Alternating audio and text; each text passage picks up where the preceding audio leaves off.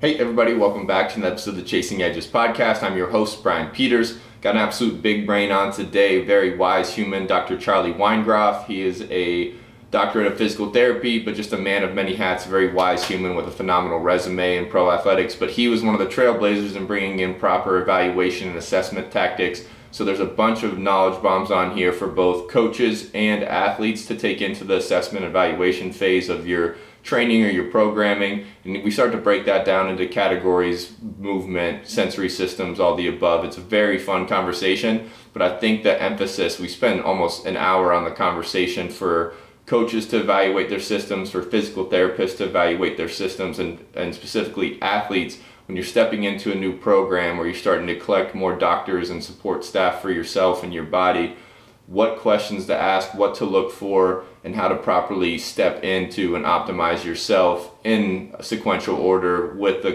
complete understanding of the system. I learned so much on the podcast, and I hope you absolutely enjoy. Bam. All right. Charlie, thanks for joining me. My man. Dude, I'm pumped to talk to you. Let me turn my mic down just a little bit. It's been a while since I saw you, since you guys show up at the gym in New York unannounced all the time. Dude, I love that Don Saladino's gym. What was it, Drive 45? Is that what it's called? Drive 495, yeah. We closed it in, I don't know the years because everybody, we all lost a year of our lives. But it was, I'm pretty sure it was September of 20. Okay. And the lease ran out, so Don was in a great situation.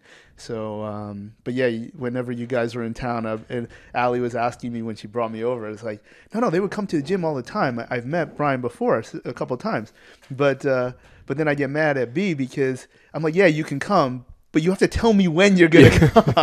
Well, me and Scarlett, Brennan Scarlett, who's also been on the podcast as well, we have a habit of making last minute travel decisions. Like we went to Brazil on 36 hours notice, and then the New York trips. One, he kind of went with the intention to see you, I think, even if he didn't tell you or not. It just became merging the worlds. But no, that gym was awesome. Just it was cool. Well, like small world. And Charlie just was hanging out with Dr. Serrano, who's also a regular on the podcast. But he I walk into the gym, and Scarlett went back to go and see you guys in the back, and Don's at the front counter taking the MR100 and the muscle synthesis, and I give him like where'd you get that from? And then just kind of just started shooting off about the supplements and Dr. Serrano and everything. So just small. Anybody who's carrying some muscle and looks fit, is like. Don just wants to talk to you. Like he's trying to pick up something, or it's like when you're walking down the street and it's like you just give somebody a head nod.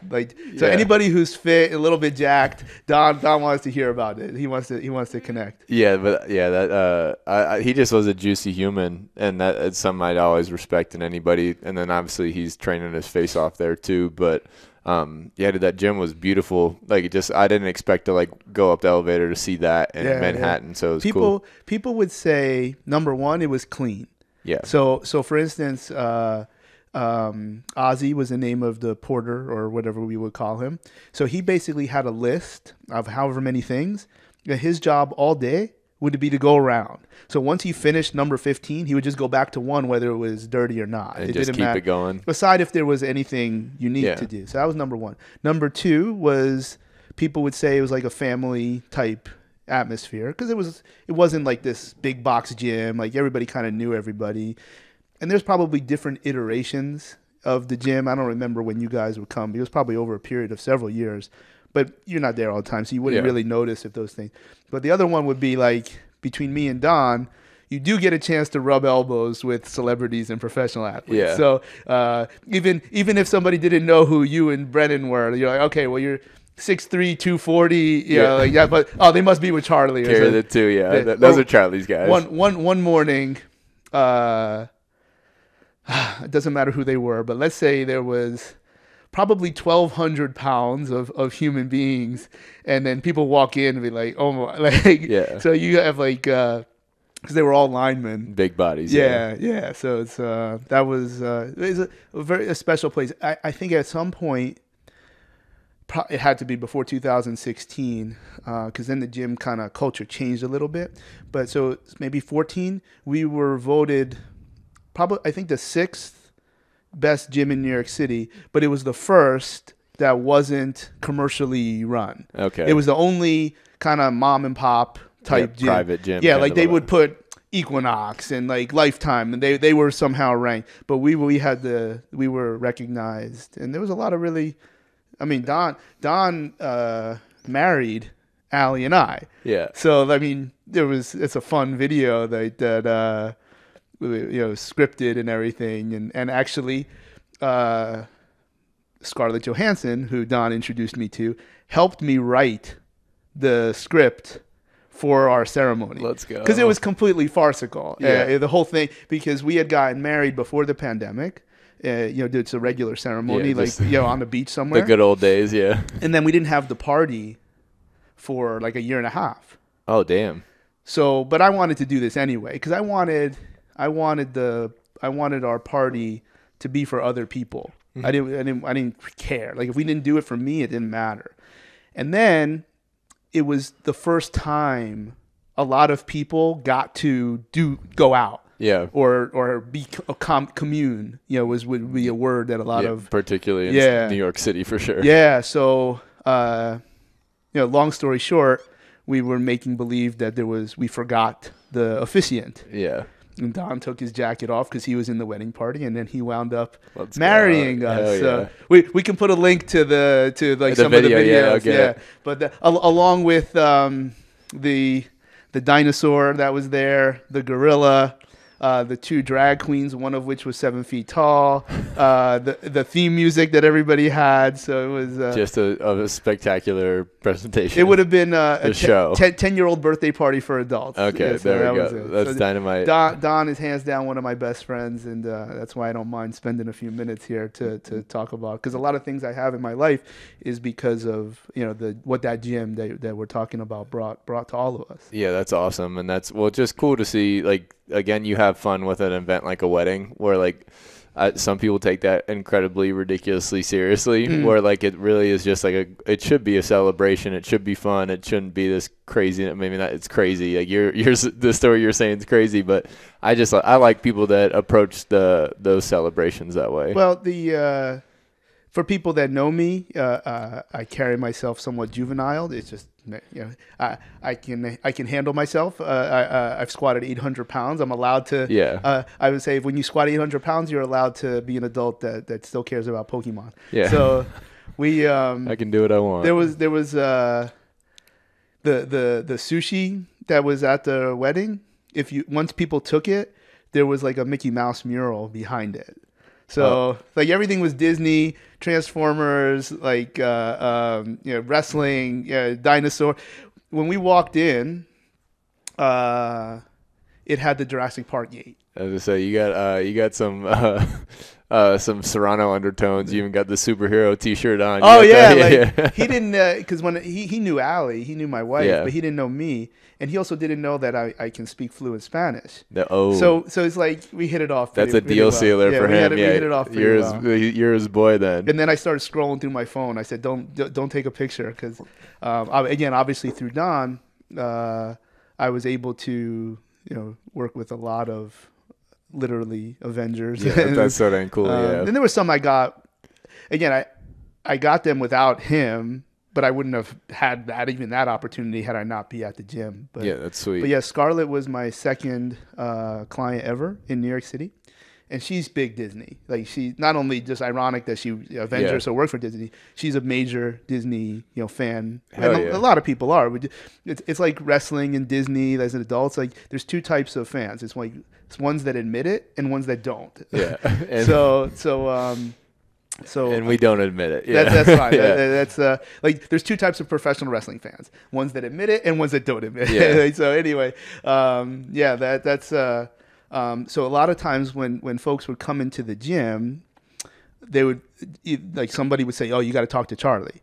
Well, why? Because like he knows more about your character than you do. Let's go. So like obviously I'm wearing Green Lantern shirt. So there's 3 things in my life that no one ever told me that I didn't need not to do. Number one, don't ever ask Ndamukong Suh about the stomp. Don't ever do that. I have a story about that. Not me. Someone else did it. Okay. Number two, don't ever ask Chris Webber about the timeout. Okay. Don't ever do that, because I was in Philly and he was, And then number three, don't ever ask Ryan Reynolds about Green Lantern. But he's kind of as advertised. Ryan is really down to earth when you're in the circle. Like when I think as you probably know, professional athletes and celebrities, if you're in their circle, they're not who other people think they are. Not even close. Yeah, and it's for good reason. Like obviously you want like just seeing some of those people go out in public and just get mobbed and do that stuff. Of course they have to keep on like a different mask or these boundaries up, but yeah, besides the point. Like again, most humans, like once you get to know most humans, they're usually pretty decent people. But there's I had an orange lantern shirt. So I don't know if people know this, but there's a lantern for every color of the spectrum. I did not know that. Red, orange, Roy G. Biv. Yeah. So it was an orange lantern. And then somebody in the gym goes, hey, is that a Voltron shirt? And I'm like, and I'm like, all right, I'm going to nail this. Yeah, it's a Voltron shirt. And then Ryan looks up and he starts rolling his eyes. And he goes, no, really, is it? I said, yeah. And then Ryan's like, Charlie, I have no idea if you're telling the truth or not right now. Yeah. And I'm like, hold on. The A-list actor can't tell if I'm telling the truth or not. So who's the best actor? Yeah. He would just shake his head. But what was his name? Not Matt Stevens. Because I didn't work with him a lot. I just would talk to him. He played Beast in Beauty and the Beast. Yeah, so whoever I know who you're talking about. He was an English actor. Yeah, I'm not good with names Stevens. Either. No, not Steven. Matt. I don't know. I'm not gonna help you. No, because I didn't work with him a lot, so I obviously sound like a clown here referencing him in a story. But I didn't work with him a lot, so he had no idea. He took the role, so he was with us to train because to wear that kind of outfit, he had to be physically prepared, even though it was a big suit. And but we would talk all the time about when he was in the gym about Beauty and the Beast. Yeah. Because he has and like Ryan would explain sometimes that it's different than Matt Stevens. I think that's his name. No, it's not Matt. But Ryan would be like, yeah, we have to know everything about these superhero or characters because jerk-offs like you will come to Comic-Con and ask us this most dumbest remote question about the Orange Lanterns, and we have to have an answer. So I like that. Yeah, it's what's it called? Method acting. You got to get completely immersed into it. Yeah, but when it comes to comics, the lineage is like there's those that say it's real, and those that say it's not. But besides, as far as like the Reynolds theory, I always thought that was intriguing. Just because obviously he looks like in some of his other movies he looks pretty. What was the word? Not normal, but like he does not look jacked. He always looks in shape and that kind of thing. But then you get him into some of these superhero roles, and like you start seeing like the muscles pop out and like the abs and that kind of thing. There was that one scene in Green Lantern where he's kind of like he appears naked, but he's got the suit on. Yeah. Right when he got to Oa, which is of course the planet. So Don trained him for years, and even before. I don't know if Green Lantern was the first movie that he worked with him, but but the other thing too that I don't know that people know about him, he's legit 6'5". Like, is he that tall? Legit. Like he was eye to eye with Ndamukong, at one time in the gym. Which was, again, think about like how cool that is. Like even if you're any kind of fanboy, and obviously everybody maintains high levels of professionalism in a place like that, but. Like I said, like when you guys maybe because when you wear a helmet, so you don't always know who the person is. Oh, not even close. I think it's a hilarious fact of football that everybody you don't know who I am. Whenever you hear that, I'm like, well, helmet syndrome. How about another one? I'm in the airport and it was around Super Bowl time, and a little boy comes up to me and says, "Are you Danny Woodhead?" And I'm thinking to myself, no, that's I'm racist. Not. Yeah. Except I'm bigger than Danny Woodhead. Yeah. I look like Danny Woodhead, 8 Danny Woodhead. Yeah. So yeah, Ryan is legit 6'5", and he looks like he works out. Like he looks like he's dedicated to fitness. He's not like ridiculous. He doesn't. Could he look like maybe he could be like a basketball player. I don't know that he looks like a football player, but tennis player. But those guys don't have any problem with discipline and getting just like fast tracking for a role and things like that. It's kind of like we get into a bunch of stuff because obviously with no names ever, it's like it's actually impossible, to do what they do without help. Yeah. To get to that role, because if you look at what these folks look like, and this indemnifies Ryan to a degree, because if you look at Ryan all year, he kind of looks relatively the same. Yeah. Where he's fit and whatever. But when you look at some other actors and they look like a slob. Like paparazzi catches them, with no shirt on, and their stomach is hanging over the balcony. Yeah. But then they look like so and so, when they're in the film. Then what in order to get to that level in 3 to 6 months, they went all in. Incredibly disciplined, but not really possible without being enhanced. Yeah. And that's a whole nother discussion, which may not be important. But I don't know. I'm not I think that's one of the when people have questions like natty or not. Yeah. What do they look like all year? And what did they look like 5 years ago? That's a way to. It's more it's a smaller sample size. You need the bigger sample size to get an idea of that. But just to kind of start steering a little bit, you want to rip through a quick background before we get into like the normal questions on the pod? Yeah. So just because I just sitting here talking before the podcast, I learned some things. So we should start recording whenever. Yeah. So we know each other because by my training as a physical therapist. So I was an ATC in '97, and then I was a PT in '99, and then went back to get my doctorate in physical therapy. DPT, not a PhD. And I guess people listen to me. I am very comfortable suggesting that I had a silver spoon in my mouth as it relates to the job opportunities that I was provided. So I was in minor league basketball as an athletic trainer before I graduated PT school. And the head coach was Rick Barry, one of the greatest ever, and Clifford Ray.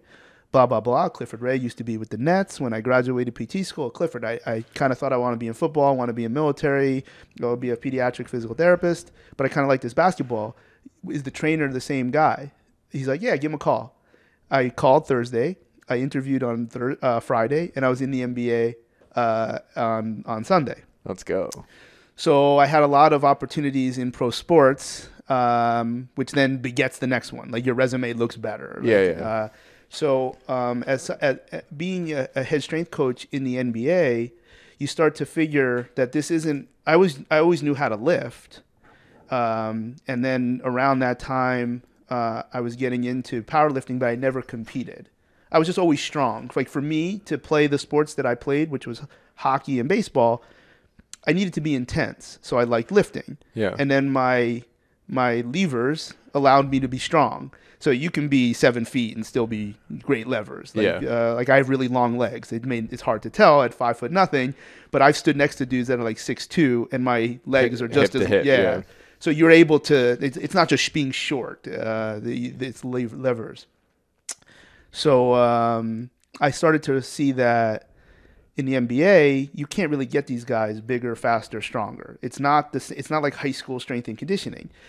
As a physical therapist, I had other background, and at least in my DNA, other tools. How do I help you perform? And at that time, I was one of the first. And then, really, if you look at the NBA, there's a lot the injection of physical therapy, because as soon as I left the NBA and became more public in my messages, I began to talk about what is now like trainee equals rehab, and that's not important to promote it, but that's just the name of my brand, because to me everything was the same. Like the whole rules of how you improve somebody from lifting, it's all about what you can recover from, but it's also about how do you affect the body. So if I crack your neck, it's not, in my mind, it's not different than putting an iron neck on. You're introducing a stimulus, and you're looking for a particular response. Yeah. So So I then, as we talked about before, I was the head physical therapist from Marine Corps Special Operations Command. And then after I left there, that's when I met Don and was able to start to be consulting, et cetera, et cetera. So people, like, I don't like saying I'm a physical therapist because then that's not really what I do. You're a man of many hats too.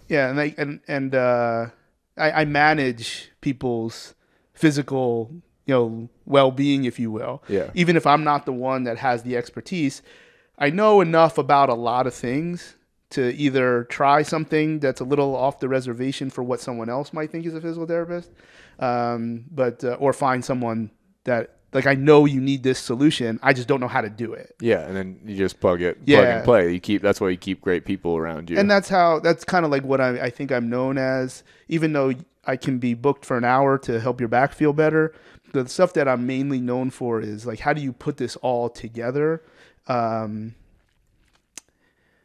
I pause and I revert my eyes because I don't really know anybody that does what I do. Like, that doesn't mean I'm better than anybody. Yeah. It just means I really don't know anybody that does what I do. So that doesn't mean they don't exist. As far as putting, like, all the pieces together. And because if I have any hubris, it would be that my peripheral vision is really big, meaning I can see potential solutions even if I don't know how to do it. Because I think a lot of people, like, we all have things that we're good at. So we want that to be the solution. I would actually say when I see someone for the first time and we begin to unwrap how to help them, I'm trying to think of ways I can't help them. Like, because if there's something that's nutrition related, which I know, quite a bit, but I'm not the guy. Yeah. I would rather kick you to that person because it's the lowest hanging fruit. Yeah. Where it doesn't mean that I can't help you with therapy or training. Yeah. Where's the most leverage right now for this human? Very rarely are you going to find somebody say that the way their mind works to evaluate someone is to how to get them out of your care. Yeah. That means you're not a great business model. Yeah. Well, if you charge enough on the first kick, and I don't ever leverage, like, I don't ever, hey, you're gonna pay me, but I'll get you to this other person. Never. Like, maybe I should. I don't think there's anything wrong with that. I just don't do it, and it doesn't feel right to me. And I feel like I do get paid enough for the time that you're just buying my time. Yeah. And then so yeah, I don't love saying I'm a physical therapist because it's not the stereotype of what it is that I do. Well, I talk about the titles on here too, because, like, again, like, I'm miles behind where you are and what you've done, but, like, I come in as a breathwork coach, and that bleeds into mental skills really quickly, and then you can't really talk about breathing unless you talk about breathing while you're sleeping, so sleep hygiene bleeds in. So I had Coach Darlene Santor on here a while back, and we kind of came to this conclusion because she's a woman of many hats in that realm, where she's talking physical, emotional, spiritual, like that whole connection too. And so we just say we optimize ourselves and others, and, like, that's our job title. And, like, so now you can't put whatever, a mask on me or a hat on me, when really all I'm trying to do is optimize this human in front of me. And when you have the foundational knowledge that you have, and then you had this experience and these peripherals on, like, that's a pretty cool thing where, like, because, like, obviously everybody's a specialist now. And when I was going through the NFL and those kind of things, I went to this guy for acupuncture. I went to a separate person for this. I had two different masseuses. One was, again, just more like relaxing the muscle. The other one was functional. And then IV person, blood work. I had, like, a specialist for everything. But I think some of the coolest humans I've come across in, like, the performance world and recovery world, they can, like, kind of weave all these things together where, again, I've had chiropractors that can do X amount of dry needling that's more like tactical, not tactical, but chest, a little more chest related. And I think that's really cool. And then obviously, for those of you listening, Charlie also, he travels around all the time working on pro athletes, et cetera, like the whole spectrum of human, which I think is cool too, because you can learn things from both ends of the spectrum. And again, I work with anybody who will pay me pretty much. But you bring up a good point, because I think lots of professional athletes are excited to say what you said, meaning like, I got this guy. So doesn't matter who he was, but he's a major player. and one of his people brought him to me with the expressed intent that I wasn't going to work with him. There was no it probably wasn't like this high level of opportunity for him to become a client, but he's like, just shake him down, like, because he works with all these different people and they have no connection to each other. And I was like, oh, I get it. So you think it's like this badge of honor and like this high level of commitment that you have this guy and you have her and you have him and you have this. But like, let me ask you something. Like, do any of them know what the other person did with you? I don't even care about redundancy, which is obviously stupid to begin with. But then you get the bottleneck of the athlete trying to communicate what somebody of your knowledge does to another like professional, and it's like going through the grapevine. You're going to get fragments of what really happened. Yeah, I'd be condescending towards that approach. Not because you shouldn't have 19 different people if you need 19 different specialists. Yeah, for sure. It's that, is there a system? It doesn't even have to be a person. You don't have to hire somebody to organize all this. But something like a CEO, and that's kind of like what I do. Like, it's, even though I act as I'm good at fitness, I'm good at medical from a physical therapy or osteopathic standpoint. Osteopathics for musculoskeletal. And load management. I understand enough about that. Like, the other components, somebody else is going to be more talented than me. But if you don't have somebody that organizes all of these interventions so that it's not different, you're not seeing 19 people, you're seeing one person that has 19 different arms. And they all share the same brain, they share the same goals, rather than everybody else doing good things. It's not how it works. Yeah, it's chess, not checkers in that realm where, again, it's almost like the simplicity of the mindset where like activity doesn't equal achievement, where like a lot of guys have 6 guys. Mm-hmm. And I hear it all the time where like this guy has and I was very similar. Serrano was my CEO though. Yeah. In that realm, but like, I have this acupuncturist, I have like this trainer, I have this speed trainer, I have this strength trainer, it's just like everything comes out of the same biological bank account. Yeah. And or it may not even be a message of too much. Sometimes it's not enough. Like, you have so much more juice in the tank to get better. Yeah. But if everybody has their own way, and it's because, so I mentioned 3 things, and I have this slide that we talk about this. It's like in my pitch deck and they're buckets. In the bottom of the slide is a bunch of buckets. And it's meant for, metaphorically, that you reach into the bucket and you find a weapon or a technique. Weapon is too threatening to some people, but there's tools, a reason. We'll call them tools. There's a reason I'll say weapon, because obviously my background, to some degree, I'm so culturally ingrained in this type of stuff. Medical, fitness, sleep, psychology, nutrition, and load management. There's 6 buckets. Mm-hmm. You can pick 9 buckets. You can pick 3. You can decide what goes in these different buckets. I choose those because they do represent and highlight what a specialist thinks they're good at, what they're really passionate. Like, I am this. Okay, well then you are clearly a medical professional. Yeah. Like, no, I'm a sleep person. Like, I'm a PhD. Then you belong here. But I would, if I'm managing like what we've done in Canada basketball, I didn't say that, but whatever. Every one of anything that you take out of those buckets has to be able to affect the evaluations that everyone uses. So if your massage therapist uses a different evaluation model than your fitness guy, nothing. No, this is already, you're already, 1 + 1 = 1.8.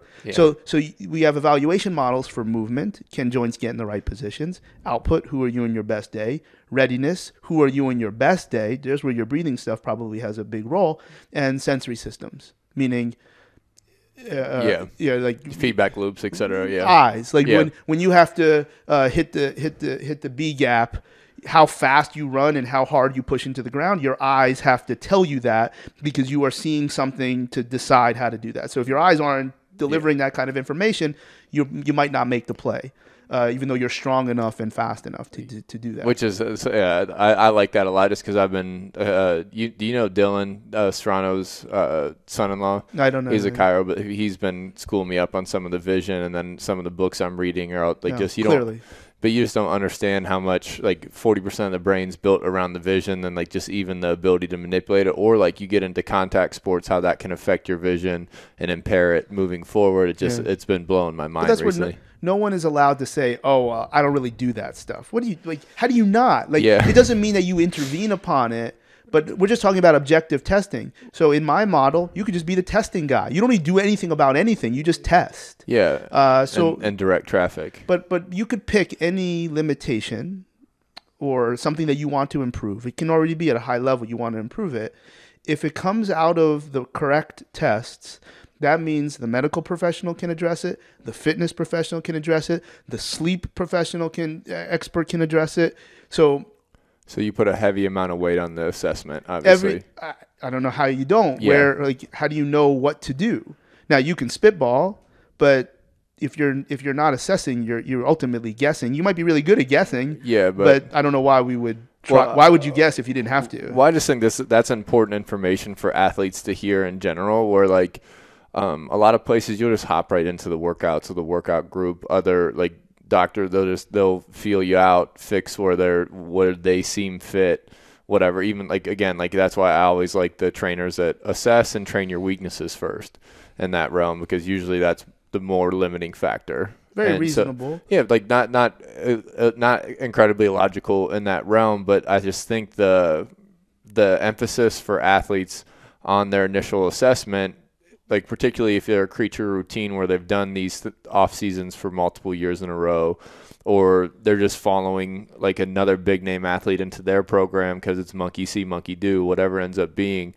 I think the assessment part of pro sport, at least like in the place I train, is pretty. So many cliches, Brian. So many cliches where, like the one that sticks out, like I want to do what so and so does. Yeah. Okay, well, can you move like so and so? I don't have any reason to think that their training program can't work for you, except if you can't actually get into the same positions that so and so can get into. Where are we even going with this? Yeah. Now, also too, I always am very open on my perspective. If the first entry point for me to begin this process with somebody is if they're hurt, like the evaluation is like very culturally accepted. Like versus, no, I feel fine. Okay, but we're going to look at these other things. So now when you look at all those different components, all we're looking for, because people will get down a rabbit hole, can joints get in the right positions to absorb, adapt to stress? That's it. Like, yeah. But you have to know for what. Like, what is your sport or what are your activities? Because if it's just general population, it doesn't even matter. Yeah. Like you can look good naked with just doing one exercise. Yeah. It might not be the most efficient way. Output is, okay, like what measures, so just pick the simplest tests would be the lowest learning curve. Here, kneel down on one knee. Can you get back up? Good. Hold on to these two things. Tell me when you can do 8. Like, there's no one that can't do that. Yeah. What about the little old lady? Well, you just learned perfectly that she can't. She's not even strong enough to do one split squat. Yeah. Get a cable. Can you pull this cable? Can you pull it 8 times? Yeah, it's easy. What about now? There's no learning curve to these things. So you can learn upper body push, upper body pull, and split squat. Like the learning curve is simple. So it doesn't have to get, like this high level of granular information. Yeah. Then you should look at power if you're an athlete, yeah. But maybe anybody. So how about vertical jump? Well, their 80-year-old lady can't do a vertical jump. Okay, well, I'm pretty sure she needs power then. Yeah. Lay on your back and throw the med ball. How far does it go? Sit on this chair, throw the med ball. Like, everybody knows how to do these things. Yeah. But if they can't do it, you've now learned that maybe somebody is strong enough, but they need to train faster. Yeah. And power is a significant factor for all types of human movement, and it's probably the quality that we lose the fastest as we age. We talk about lean mass, which is another story, but from a physical quality, not a hard measurement of internal structure. Power is an expression of your internal structure. Yeah. You lose power way faster, and it's much more meaningful. Like, as I talk with my hands, that's inherently a powerful movement because I'm moving very, very lightweight, really fast. Yeah. And then readiness, you could look at this in many ways. Like, how can like if somebody comes in and just does a workout, how did you know that they didn't just run through 3 red lights, and baby was sick at home, so they just got to the workout. Like, how can you possibly think that whatever you had planned is the right thing for that person that day? And of course, that gets into this whole world of load management. And I think a lot of athletes and coaches are scared of readiness because it means you have to slow down. Readiness can mean you go hard. Man, we had a medium day today, but you know what? I think you could bring the heat today. Yeah. And I don't know why, but then you learn. And that's where I think, so like some coaches I think are like, that's where they're using like the VBT stuff, the velocity based training to like get those gauges at the start. And like some of the guys I've had on and like talked about the VBT stuff because they use it for assessment every day or most days that they actually get to train their guys in season and stuff like that. And it's really actually to hold back like the blue collar guys that are overtraining as opposed to like get the lax guys, like the more relaxed guys to giddy up. And look, I think that's a very real solution. But I think when we explain this stuff, particularly to coaches that are making, because if you take away coaching from a coach, he has nothing. Like, it's not in their DNA. Like they would rather lose the game and coach, be allowed to coach, than win and just sit there. Like that's like there's no head coach in pro sport that would take that. Like if you put 10 vodka and sodium pentanol as a truth serum down their throat, coach, would you rather sit on the bench over there and win a championship or sleep never, coach your ass off and lose? Like he would coach. Like there's no way. Like that's a problem because it's just inconsistent. Like you're telling me you would rather lose. I believe that. That's my opinion. But like that is a really cool, or not cool, like fun way to look at it as the coach as part of the system. They're equal. That's the thing. Coaches are always considered above. Yeah. So now they're taking this information from a sports science or readiness standpoint. But I think when you explain it the first time, you only get one shot at this, really. That, no, coach, we might be able to practice 3 hours today because everybody looks really recovered. And it's always going to be harder in a team sport than an individual have more variables. It can go either way. It really can. It's not just hold back, which is very important so that we get the best result. But if the window is open for performance, I want to take advantage of that because I may never get that again. So it's there's ways to look at that, which range from let's just say low tech, medium tech, and high tech, and nothing should ever be looked upon as red light, yellow light, green light. Like everything should be looked at together, et cetera, et cetera. So now getting back to those buckets, if I have the tests that everybody can attack, pick loss of power, okay, and I did all my evaluation.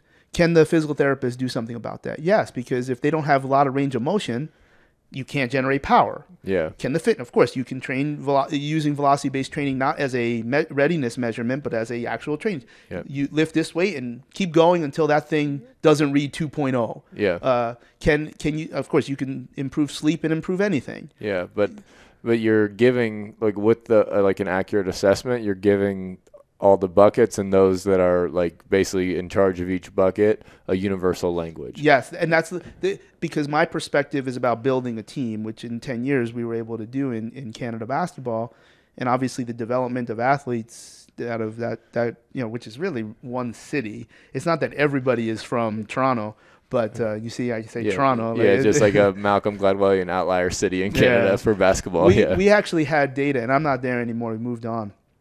I had the sports science guys, the data guys. I said, if I wanted to say that the capital of basketball was Toronto, can we do that? And we talked it out because that's a question. And then we're like, well, how do we define elite basketball player? NBA? No, that's not fair because if somebody were to say, well, Tristan Thompson would have been in the NBA regardless, is probably fair. Like that's not. It's hard to challenge that because if he didn't play basketball, he'd be a tight end. He would have been a shot putter. All these guys. If Andrew Wiggins wasn't in the NBA, he would have been a Olympic hurdlist just like his mom. Yeah. So what I said? What about Division I basketball? Because some Division I basketball players never play professional. Yeah. So can we do that? He's like, yeah, let's do it. Because again, this data is public, so we can scrape the internet, and we basically made a list of where the player was from We included Toronto, and we kind of did a little research of like what's the 6 has a range. And we decided the range. So it's like this isn't real research. Like Chicago has a circle around it. Yep. New York City like has a circle around it. So we go all the way into New Jersey, which obviously is ridiculous. Like I'm from New Jersey. Like people have no idea like how athletically fertile the New Jersey is. So the first year we did it, Toronto had the second most Division I basketball players at the number of 88. Huh. The number 1 city represented was Chicago. It had 92. However, Toronto has 3 million less people than Chicago. We win. Okay. Yeah. Per capita. What also we saw just in the first year, which was many years ago, that the trend up to that point, Toronto was the only city that had this upward trend every year. And what we were trying to show was that these other cities, they have way more people, but they're like Chicago would then be 4th, and New York would be 1st, or Baltimore, which is so we then became the next 2 years we were the number 1 represented, and then we dropped to 2nd again. So, but we actually have a program. We are it's not like America where national team sports are like privatized. Yeah. Like, forget about football. It's not an international sport. But, like, in basketball, like, you train at wherever. Yeah. You play on your club team and you just travel and play. Yeah, USA Basketball doesn't have, like, a place for elite basketball players to go and have a system of training. The universal language in the system is what we described, and this is what we applied to these models. Now, we didn't win as many games because that model did not address enough getting players to show up.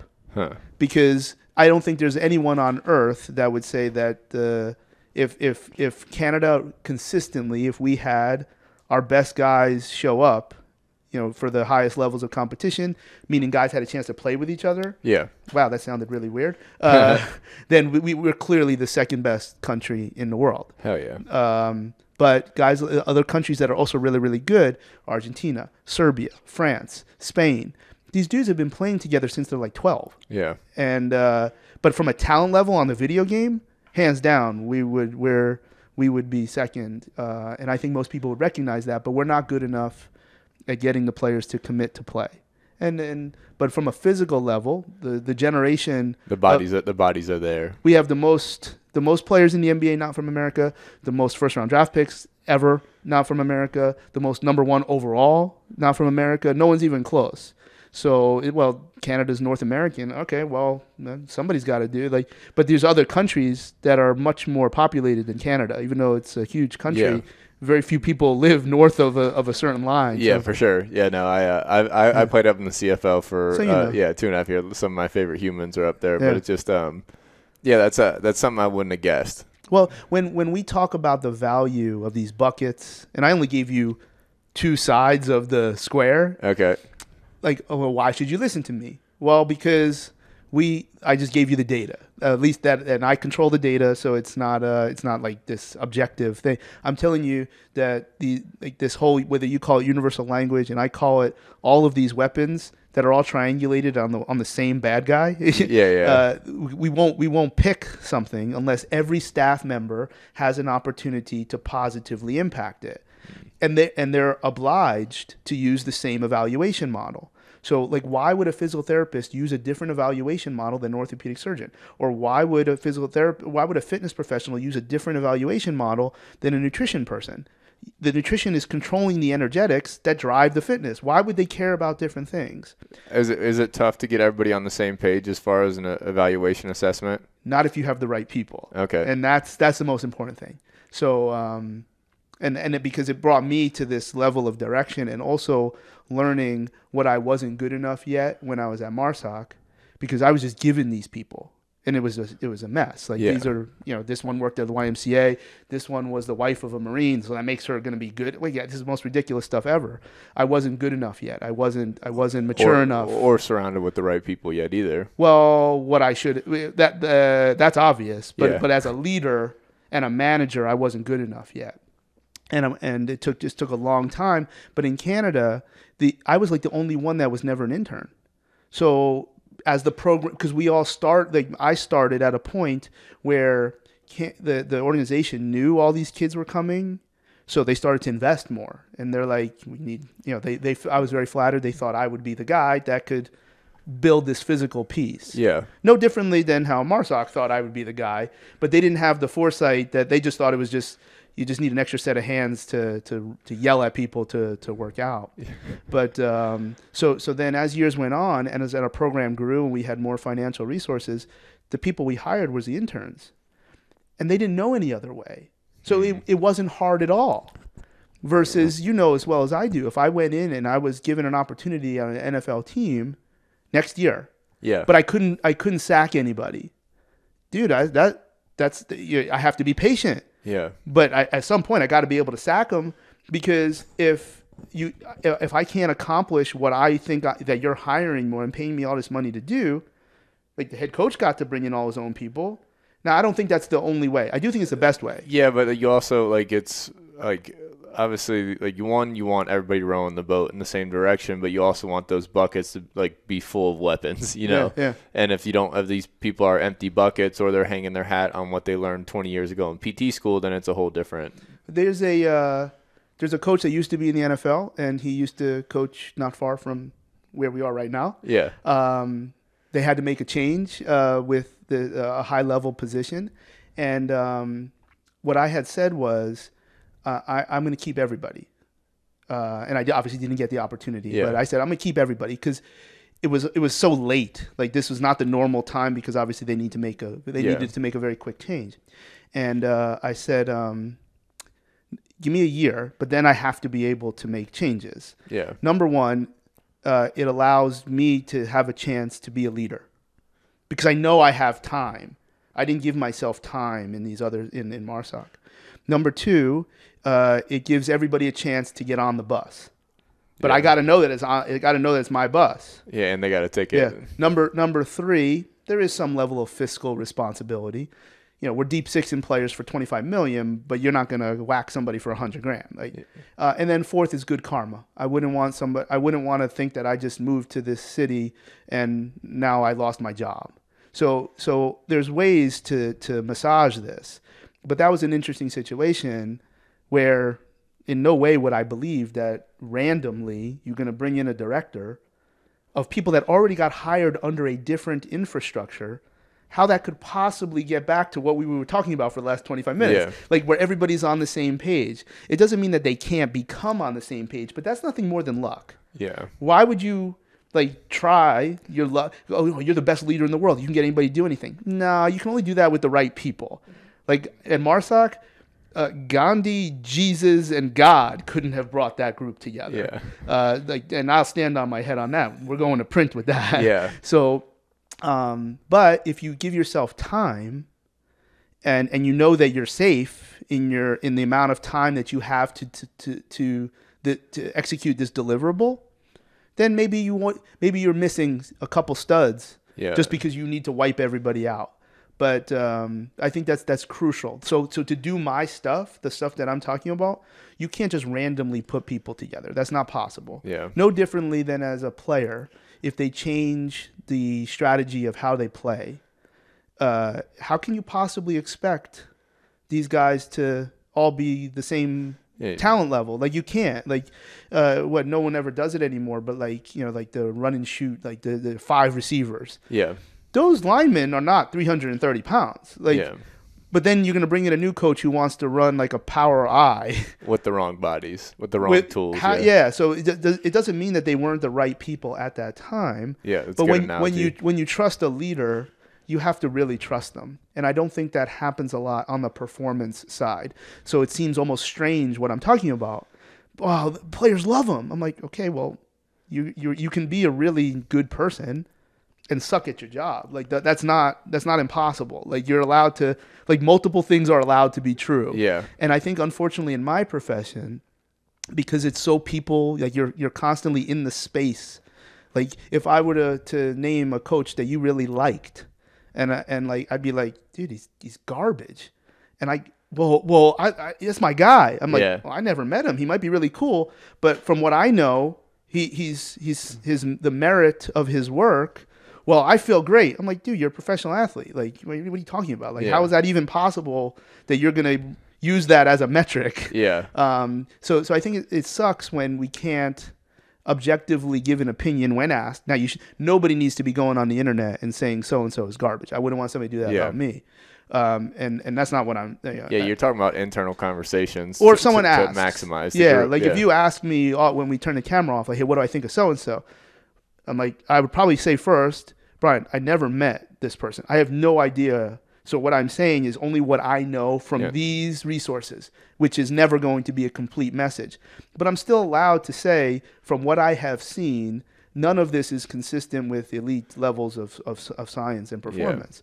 And that doesn't mean he's a bad person. Nobody said he beats his kids and robs banks. But people get offended that heavily. Yes, and because I've talked about this on and off on the podcast a bunch, where just internally, like, even because, like, you're also, like, when you get into, like, a pro sports team, like, everybody's at the elite level of their profession, whether it is a PT or a strength staff and that kind of thing, where a lot of times, like, it's when things go south, somebody gets hurt, anything like that, there becomes this finger pointing game. And you see some of these, again, I don't want to say people identify with the information that they hold true, but, like, it's also, like, they're that level of reactive to new information or to somebody attacking their stance.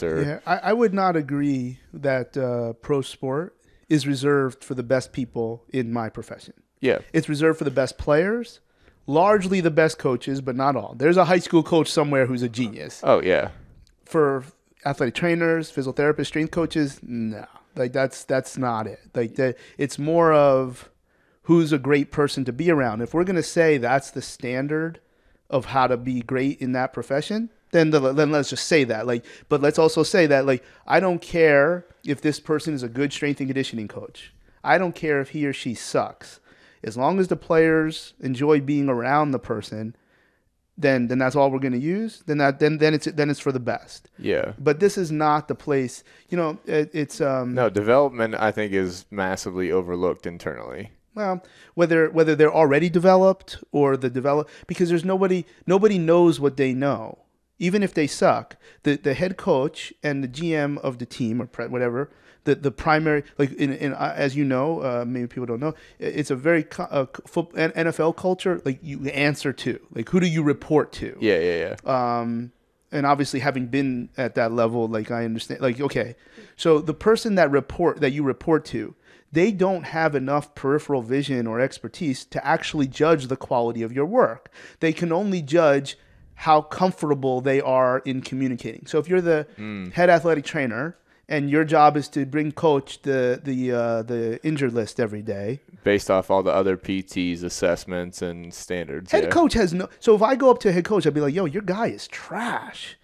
That's probably shocking to him. Guaranteed. And it can't be. That can't be shocking because, number one, if you really are the head coach, be like, dude, I can't talk to you right now, but I need your number because I need to know what you're talking about here. Yeah. Because I'll have these conversations with other clients, ones that, because I don't only work with athletes like a lot of people think.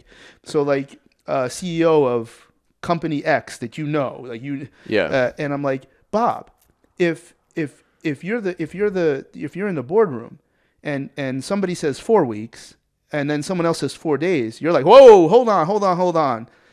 What's going on here?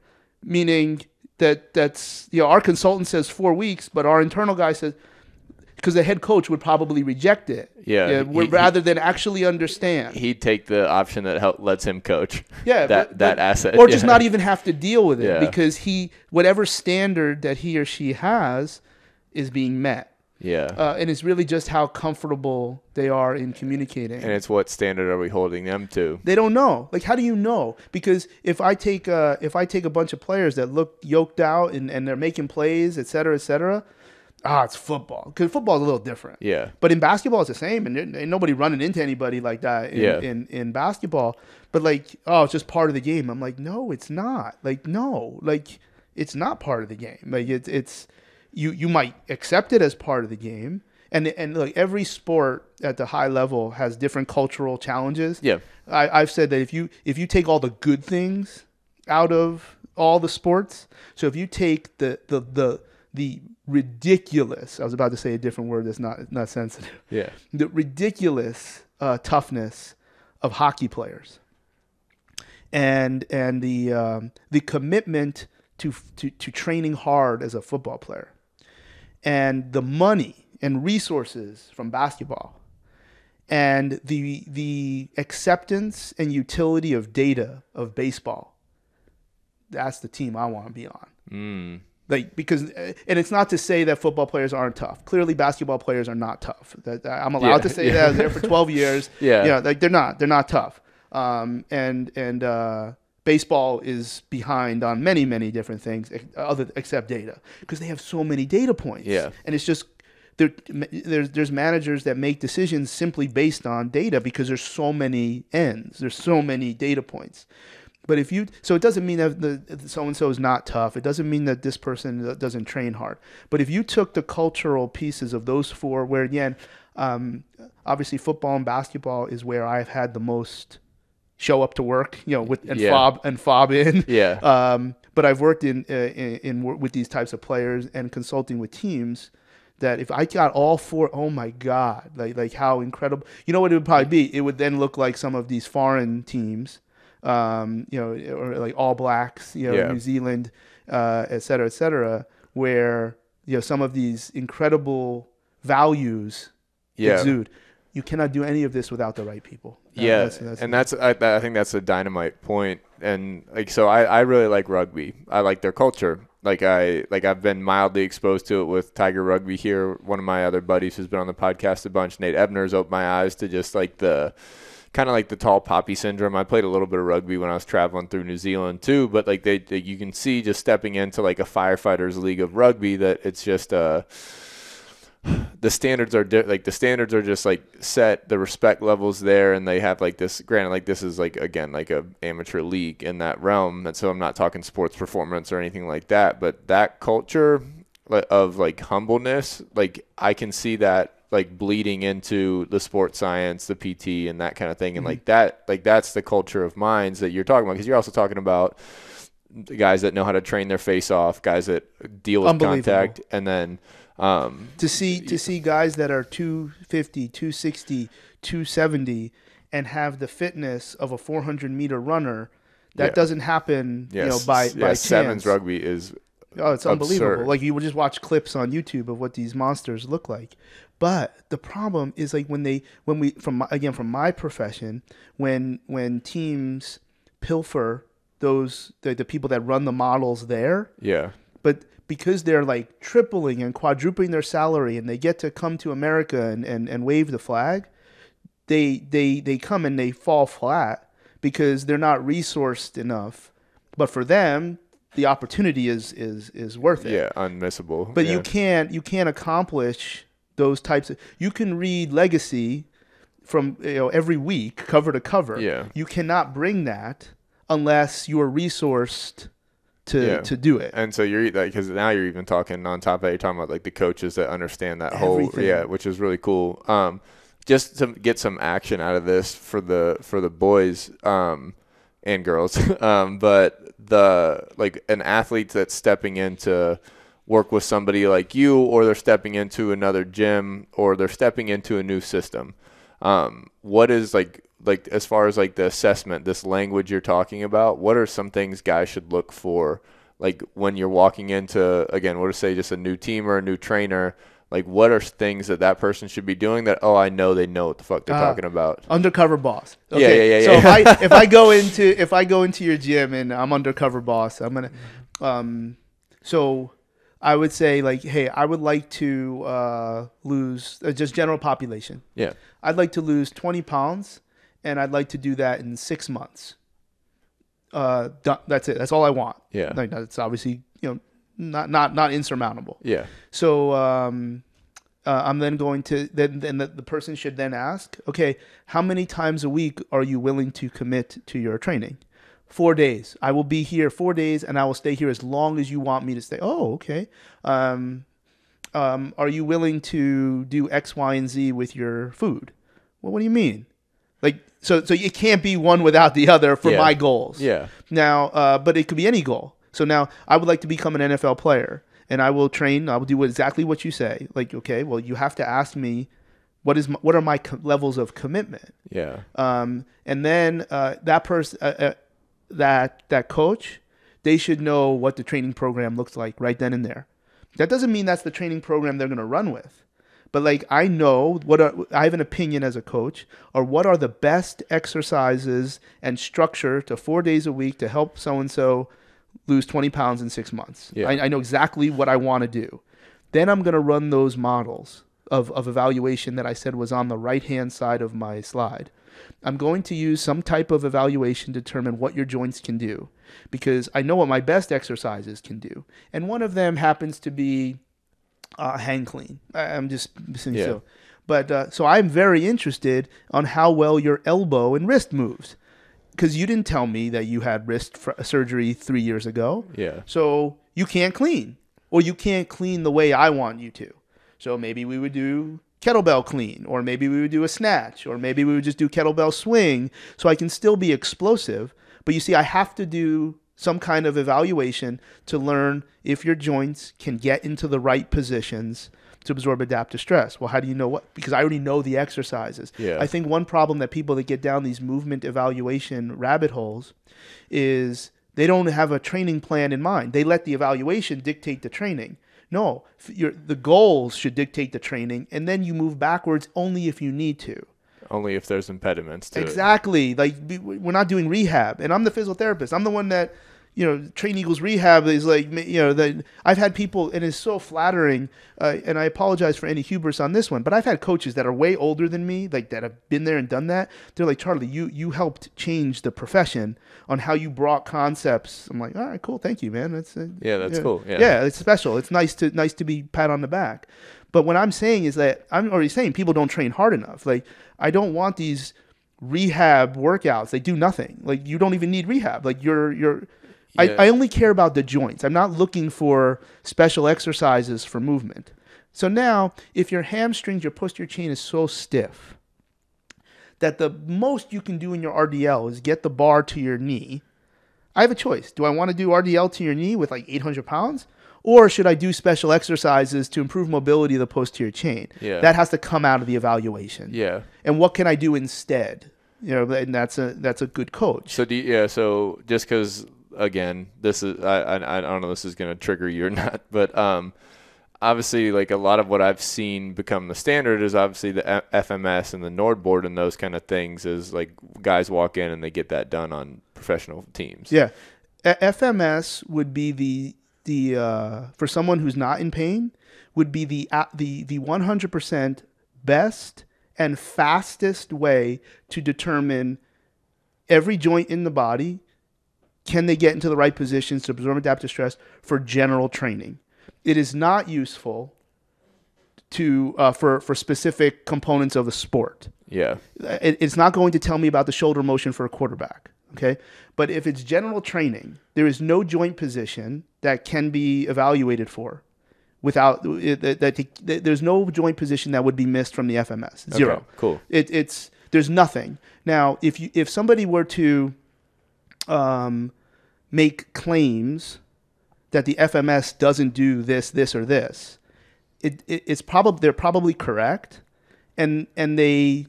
But it's not associated. But it's sport specific. It's or whatever it is. It's like, well, the FMS doesn't predict injury. Well, no one said it did. Like, don't ever say that again. Yeah. Because the FMS also doesn't cure cancer.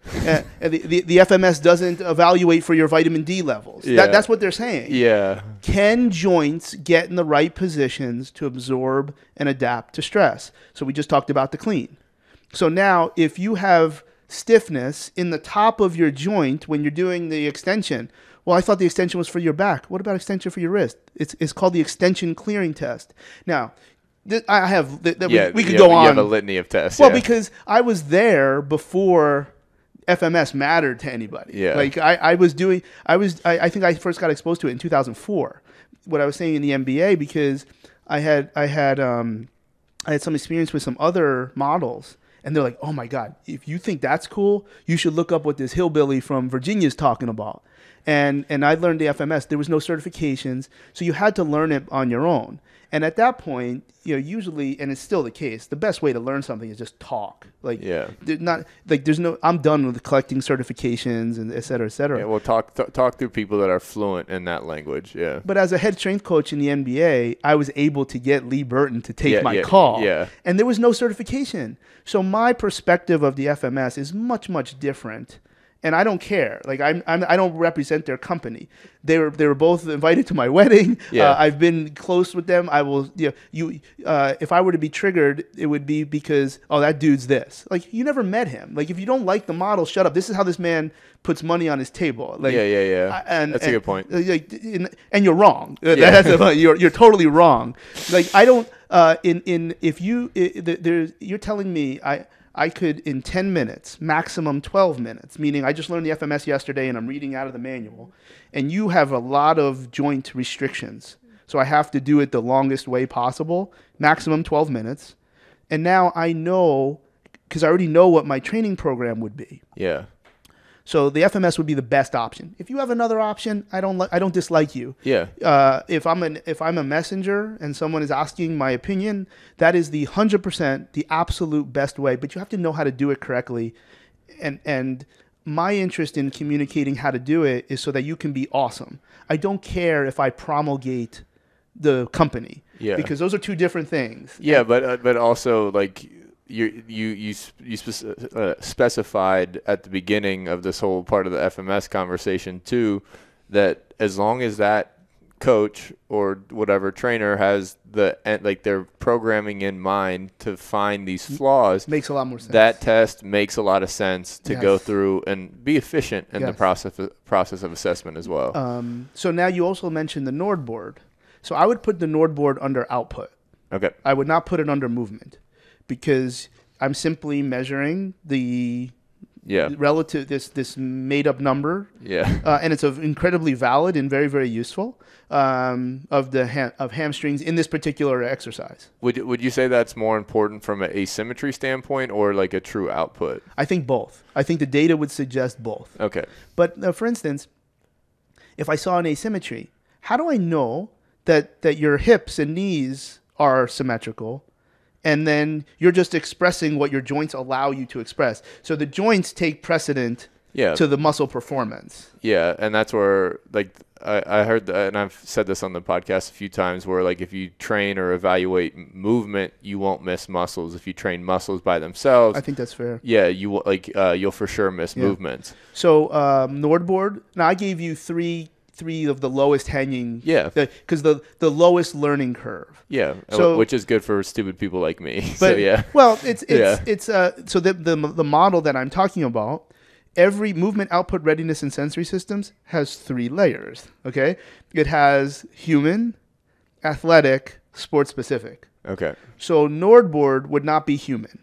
Human would be a cable 1-arm pull, cable 1-arm push, and split squat. Okay, and then set your standards. I said 8 before because there's data to suggest, particularly on the PGA Tour, because again, if you want to hit the ball farther, do I need to get faster or do I need to get stronger? You well know these golfers, like if you turn on the air conditioning, they blow away. Yeah, they need to get stronger. Yeah, guaranteed. So then if we look at the athletic level, you have to know how to do the movement. I do not believe that just if you're just looking at a NORDBOARD and I don't show you how to do it, you don't really know what to do. Yeah. But and I don't even care if you don't have good joint competency, because I may use some knee mobilization, maybe, which probably wouldn't be the case, and then all of a sudden your NORDBOARD goes up. Yeah. See, that's important. Like you have to do. Like nothing happens in isolation. Yeah. Yeah. So we would put all of your so we believe in 225 for max reps. That's kind of foolish, but that would fit into the athletic, because like there's a lot of sports that, whatever. And then sports specific, there might be something that probably is only useful for that sport. Yeah, like the difference between hockey and football is pretty big. So to a degree. But if we looked at the athletic piece, they'll probably be very, very similar. Yeah. But you have to know how to do it. Yeah. So now if there's a high learning curve, I may not get into that stuff very, very quickly. Yeah, but you might have a guy for that, you know? Yeah. Well, it's you have to learn it. Like you can't. Like I don't believe anybody knows how to do a hang clean the first time they pick up a bar. Yeah, guaranteed. But I think the evidence that supports hang clean is very, very high. There's also evidence to say that a hang pull, where you don't go into the second pull and catch, actually is pretty similar in the reproduction of vertical jump. Yeah. So but now I'm just saying, don't ask somebody to clean if their elbows can't bend enough to do it body weight. Which is logical. So, but that's not what people do. No, I know. Because they wouldn't even do the evaluation. No, I completely agree. And I've been in programs where they just throw us to the wolves. You're and like say, this, you're holding the bar. Oh, and my wrists have always been terrible in that capacity where it's just.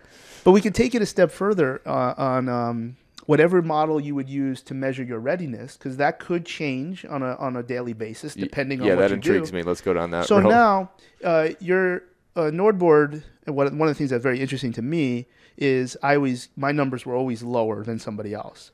But I don't know if we can tell on camera, but I'm like a foot shorter than you. So I don't have as much time to generate a number. So I was always very interested in what really affects the NORDBOARD, because I would ask people like, well, do you find that there's a height?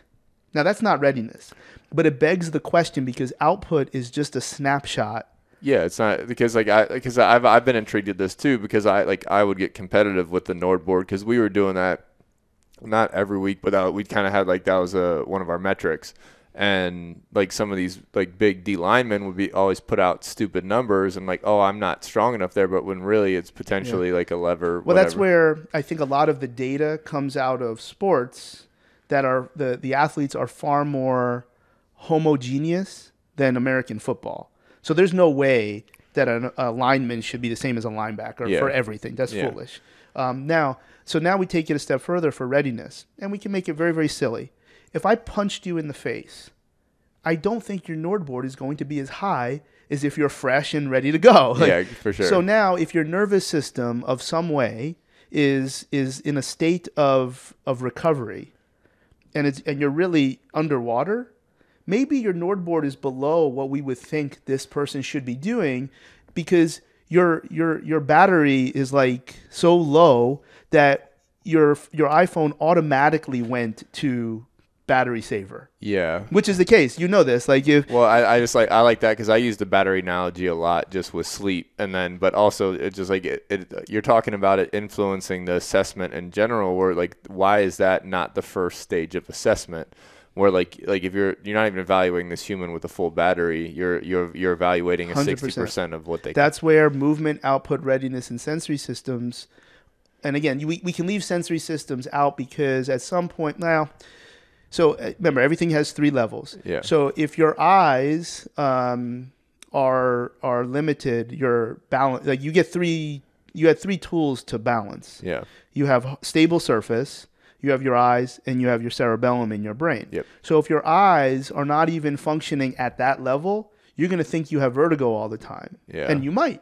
So now I have an opportunity to get you to the right person. And I don't even care about a lot of these other things. But I do think that if you were to run all of this on day one, then you would have a great idea, not only to help people that needed help, you would actually start to find out what makes the best players tick. So I don't, this one I'll say public. Around 2011 or 2012, using an eye test, that wasn't it wasn't the Snell chart. Yeah. Because I also know professional athletes that I won't name that are legally blind in one eye, but they still drive. Like, how do you do this? Well, I just memorized the Snell chart. Like, oh my God, like you think that's a good idea? So when you look at vision, you can't fake it. Yeah. So the thing just gets smaller and you have a little iPad. So it may not be as valid as a Snell chart, but it kicks you to a more formal test. Yeah. Uncorrected, Aaron Rodgers was 20/8. Does that surprise anybody? Like that, and I think 20/12 would be the vision for a professional athlete uncorrected, not 20/20. Okay. So now, dude, how great would it be if you could see better? Yeah. Now, what if you were 20/30, but you're not corrected because you don't want to wear glasses or you can't do contacts? Yeah. So now the blurriness that you have to integrate in your brain, that is a load. That's a stressor on your body, which might at some point annoy you to the point that you can't put enough force into the ground to make a play. Yeah. So you see, eyes at a human level does have a role, but I understand, like, I also think that we should always look at things at the top level, like fantasy land, and then scale back. That way you don't miss anything. Yeah, but like just with the system you just presented, like for me, like I always think like physiology and the sensory inputs or your sensory capability. I think that's first. Like, is that what would you? I have no argument. I would, well, maybe I do have an argument. I would say the reason we're looking at sensory systems is to evaluate your performance. Yeah. Okay. In order for you to perform, including playing chess, or including debate, like some of these highly cerebral, less physical tasks, I still have to know about my TMJ joint. Yeah. Like if you're moving, nothing matters if your joints can't get into the right position, because great athletes will figure out, great performers, motivated human beings will figure out a way. But if your joint can't do it, it doesn't matter. Yeah, even the elite, like obviously there's so many elite athletes are elite compensatory users as well. But again, if your elbow only bends to 90, you won't be able to do a clean. I don't care about whatever. Yeah. So I would say movement, is the most important thing. Then you could start to toggle some of the other priorities. So so I guess I see that side too, where it's also like that there, but like obviously movement should obviously be a priority just because that's what we do. We move. We're testing to see how you move. And then like now you start talking separators, you want to get these sensory things completely dialed. I think what you might be saying, Brian, is that the sensory system under most situations might hold the highest priority. I think that is a far more defensible, meaning I got nothing, because if people don't even measure it, which obviously they don't. Yeah, a lot of people don't. Yeah. And I'm not talking about just hitting buttons on a no, like everything is precise and geared and specific to the individual.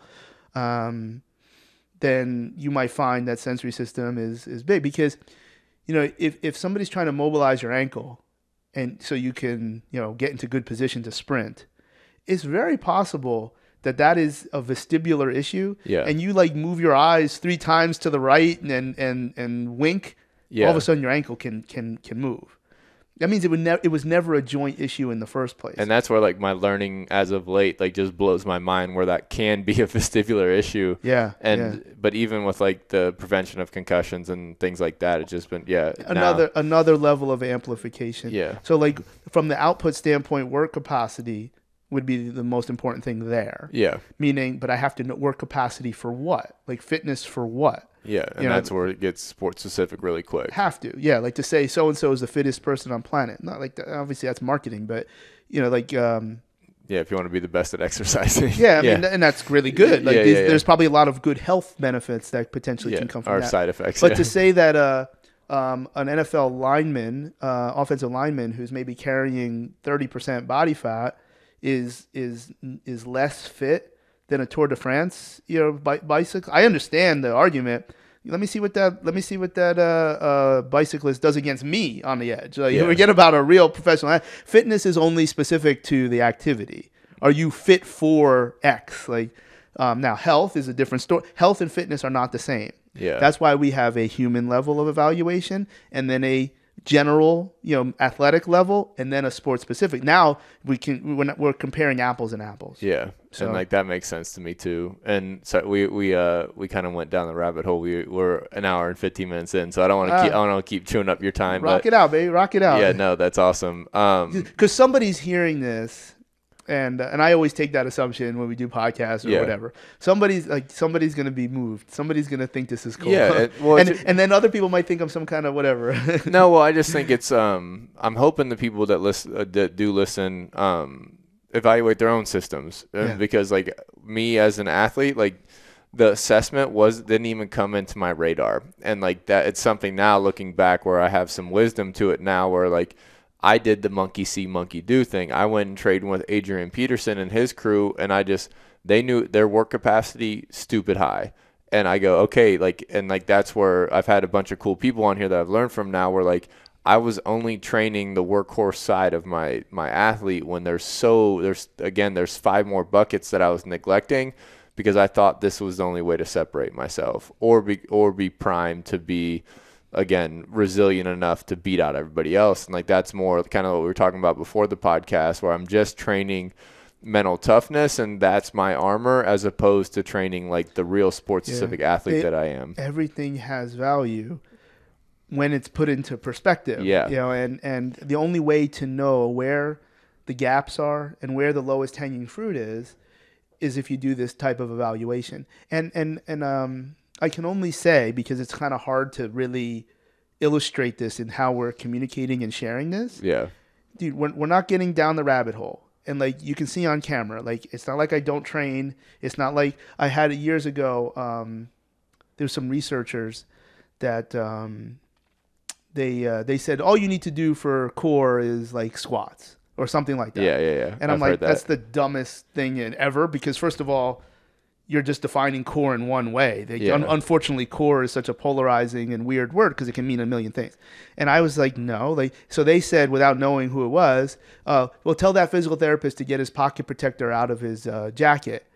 And then I said, send him the YouTube where I squatted 820 pounds and tell me what you think about that physical therapist. Yeah, then get him a pocket protector. Yeah. We're not going down a rabbit hole. We're not getting paralyzed with information. We're talking about a proper system that is a logical system. And we're not using catapult and first beat and omega wave every single day and not doing anything about it. And like analysis by paralysis. It's just exactly. But like that's the system I was hoping to get out of this podcast too, where it's just like, you need to look at your system as a whole. You need to look at yourself as a whole, and you need to look at the team around you as a whole and make sure they're speaking the right language, because that, in essence, like that can, again, you're solving redundancies, you're solving the activity of achievement. You're like, there's no more like trophy for having 6 guys. There's a trophy for having the right system and communication across that system. Well, I think Brian, there's going to be people that are listening that actually agree with all of this, and then they're going to come up with reasons why they can't do it. Yeah, and they're not wrong. Yeah, get there or don't, and be like, but walk around with a big B on your chest, like, because you're a B player, like you're a B plus guy, like that's okay. You're not a bad person.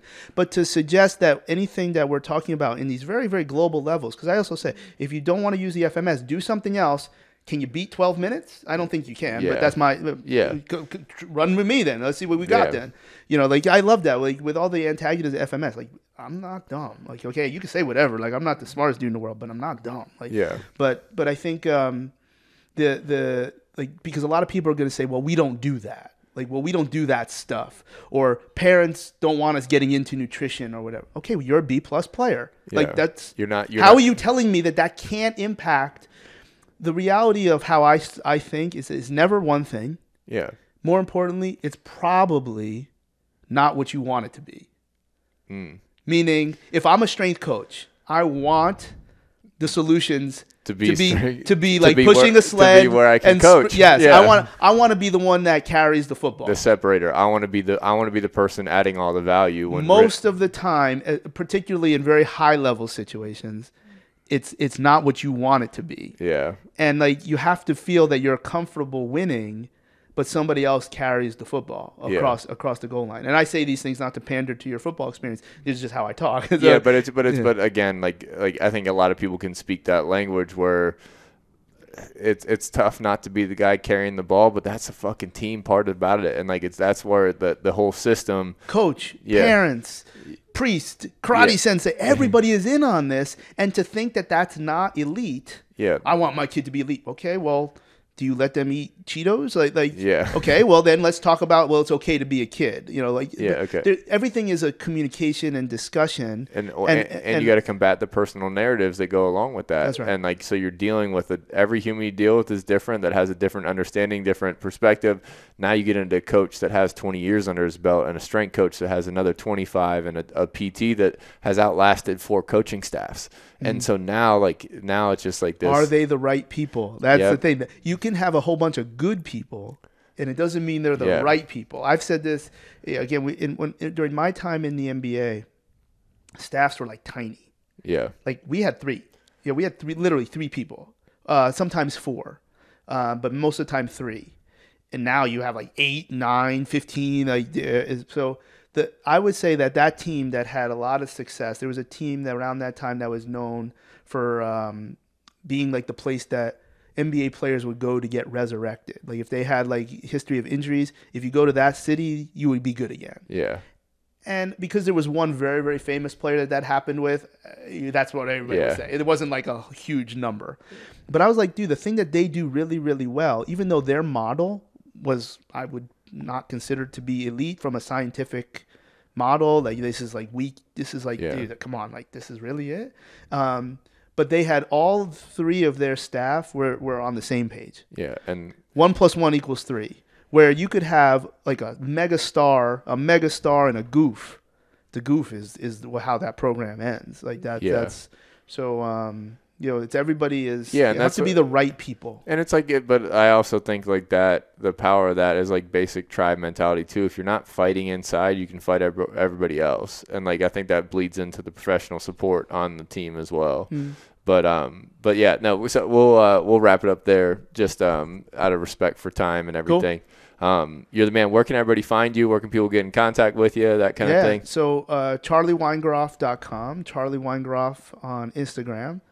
C-Wagon75 because my nickname is Chuck Wagon. Let's go. I mentioned earlier you can't give yourself a nickname, but that was given to me in high school. Let's go. I think that's and it stuck. Yeah. Well, it makes it easy. Yeah, so, particularly with an 800-pound What else would there be? Like YouTube, but like everything is like off my website. Cool. And I'll link all that in the bio of the podcast and cool. on some of the posts, so everybody know where to find you. But awesome. Greatly appreciate your time. I love the conversation. Awesome. Well done. Easy. You're the man.